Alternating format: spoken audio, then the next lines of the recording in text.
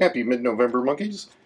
I've recently gotten into playing around with the Freenove Ultimate Starter Kit for the Raspberry Pi, which basically allows you to do some control through the GPIO of the Raspberry Pi through using code like Python or C++, I guess, if you really wanted to. But I've also discovered it makes a mess, and there's stuff everywhere, and it's also hard to remove components without moving absolutely everything. So with that, I printed myself out a nice breadboard tray that holds the Raspberry Pi and the breadboard itself. So this is fresh off the printer. I really actually like this color a lot. Just so you guys know, it's a CC 3D silk shiny red PLA. Looks really good, prints really well, and I love the pattern of the infill showing through. So let's get it all taken care of as far as the supports go and get those out of there. There's just some little notches in here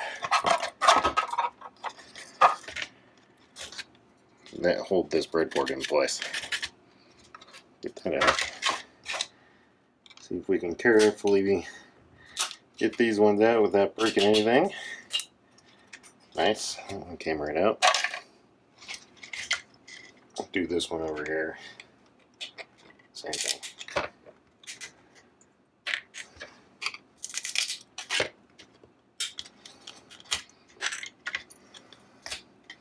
Let's fringe off that, and then one more here.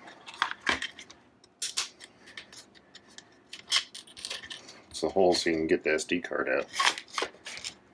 Alright, let's see if it fits in here.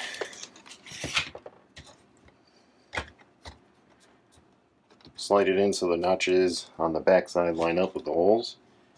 And let's see if the Pi slides in just how I wanted it to.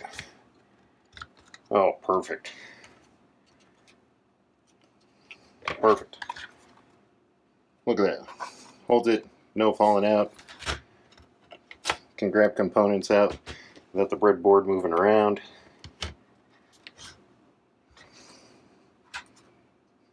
Absolutely great. You can still get to the card, all the ports that you need, and all the ports back there.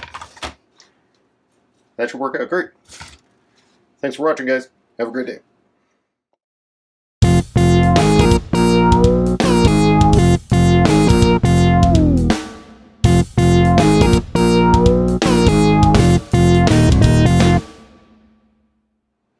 Oh, huge bonus that I should mention. STL, down in the description if you want it.